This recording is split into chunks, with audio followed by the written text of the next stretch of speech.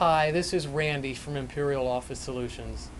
If your machine is giving you trouble and not performing one of the four major functions that it has, whether it be print, copy, scan, or fax, let me show you a quick way to determine if the print or if the queue is causing the problem and how to delete that. Come a little closer and I'll show you. In the bottom right hand corner is a button on the touch screen called System Monitor.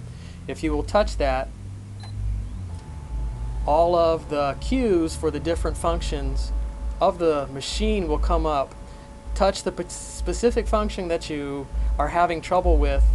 In this case, let's try the print queue. The print job that will be causing the problem will be listed there, and you can highlight it and hit cancel or delete. And as always, if that doesn't correct the problem, give us a call at Imperial. We'll be happy to take care of it for you.